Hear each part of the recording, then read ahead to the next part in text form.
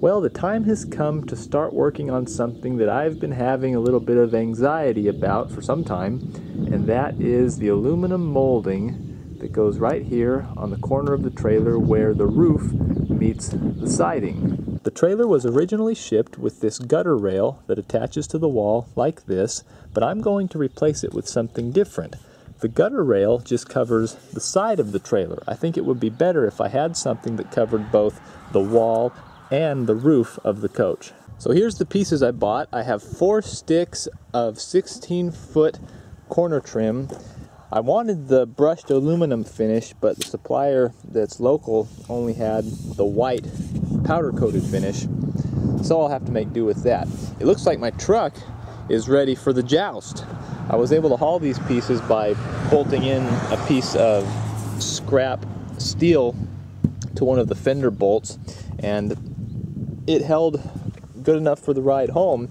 Only trouble is we all had to pile in the truck from the passenger side. So let's take these pieces off so we can get a better look at them. Just like the original gutter rail, these will attach to the side of the trailer, but instead of having a channel that runs along the outside edge, there's a lip that extends about 1/4 of an inch onto the roof of the rig. Now, I mentioned a minute ago that I was having some stress about this project, and that is because of the difficulty of bending that rigid aluminum around these tight radiuses of the camper. Now, the trouble with bending this stuff is that if I try to bend it by hand, ever so carefully, it doesn't do what I want it to do.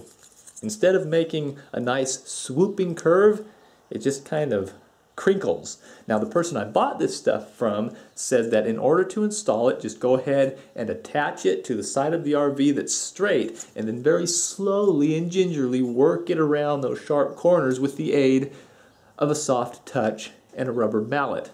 That was extremely optimistic. I tried that, and for a corner as sharp as I need to make this stuff, there's no way that method is going to work. So I've spent countless hours trying to find an effective way to bend this stuff without a lot of success. Probably my most ambitious failed attempt is this machine that I fabricated. It is 2 pieces of 1/4 inch plate cut in the correct curve with an arm that has a ball bearing mounted to it. And my idea was that perhaps I could sandwich the piece of trim between the 2 pieces of steel, hold this piece right here, and roll the ball bearing around it, making the curve that I need without this inner edge crinkling. And it was marginally successful. However, I still have these cute little ruffles. This isn't a tutu. I don't want these ruffles. So I went back to the drawing board and I had a little bit of an epiphany. I realized that all of my methods up to this point tried to compress this inner edge in order to make the curve, and that's why it was crinkling. What if I tried to, instead of compress this area to make the curve, just go ahead and expand this top edge? More on that later. What I want to do now is figure out how to get the paint off of these pieces. I really like the look of bare metal, and with all of the bending that these things are going to be put through, there's no way a painted finish would survive. My first attempt was to use my propane torch and just burn the paint off, but that didn't work as well as I had hoped, and it created a lot of toxic fumes. So my second idea was to use my orbital sander to remove the paint, but that method was really slow, and it went through about a sheet of sandpaper for every foot of trim that I process. I don't have unlimited time or unlimited sandpaper, so it's time to move on to plan C, which is drive up to Wally World at 9 o'clock last night and pick up some paint stripper. This is Rust-Oleum Aircraft Remover Professional Grade, which interestingly enough is not for use on aircraft. The great mysteries of life. Anyway, I applied 3 coats of this stuff on the aluminum this morning, let it percolate for a while, and then went after it with a wire wheel. And just like that, I have a classic brushed aluminum finish. Now, let's see about putting a bend in this piece. The first thing I want to do is trace the contour of this right rear corner of the trailer, then take a measurement so I know where to start my curve. Back over here at the work table now, I'm going to put this trim piece through a process called annealing. When you anneal a piece of aluminum, you heat it up to about 800 degrees, and when that happens, it softens the metal and makes it a little bit more pliable and easier to bend. It so happens that black Sharpie ink disappears at just about the correct temperature for annealing aluminum. So I'm going to mark the area that I want to bend with my pen and then heat it up with my torch. I need to be careful here because my target temperature is 800 degrees, but aluminum melts at 1200, and if that happens, it's game over. A little bit more, don't melt. Okay, I think that should do it. So the metal is ready to go. Time to unveil my super high-tech bending apparatus. This is a two-piece unit of my own design, and it's more than just a pretty face. All I need to do is pinch the piece of aluminum between these two sets of 1/4-inch steel plates. And as soon as it's tightened securely in place, I'll concentrate on bending, not breaking, and just give it a friendly tug. And that, my friends, is the beginnings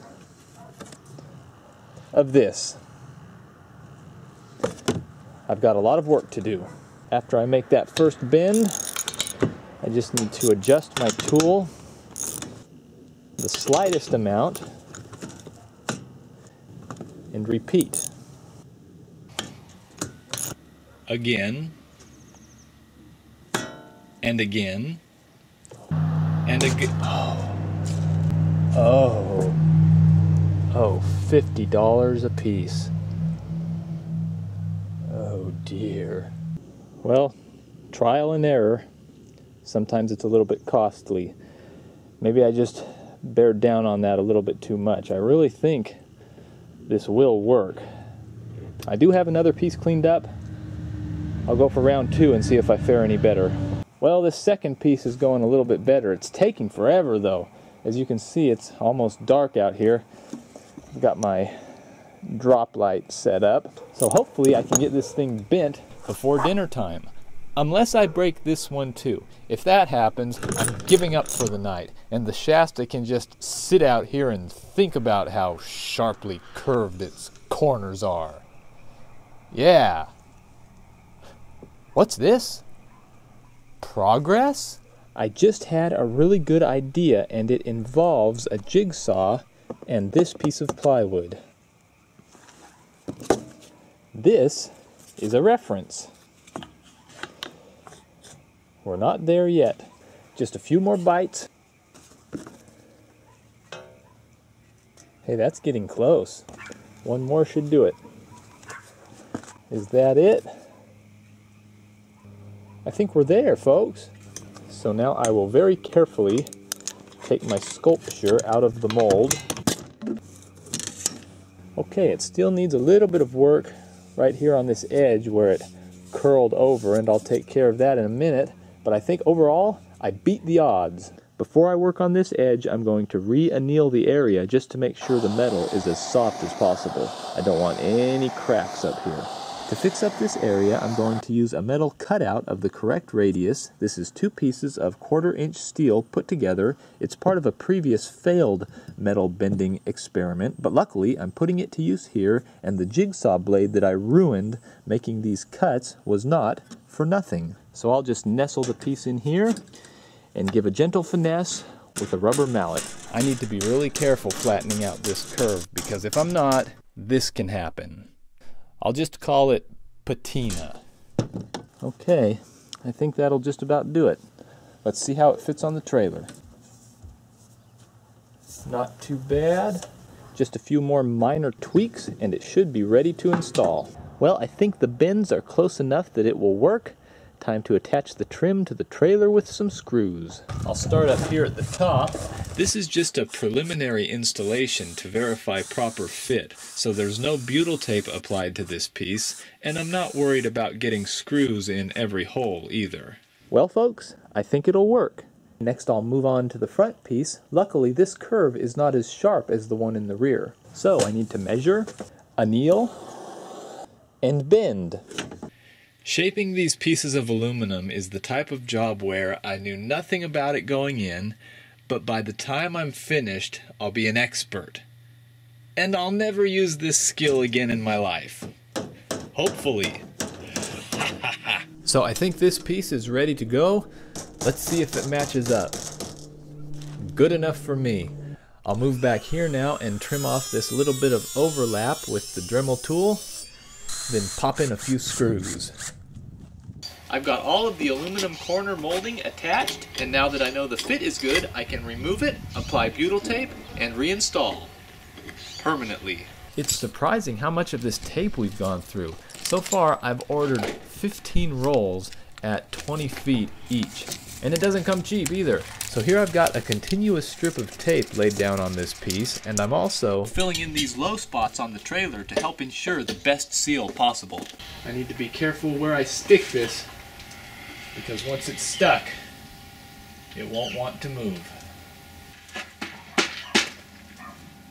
I've no drill.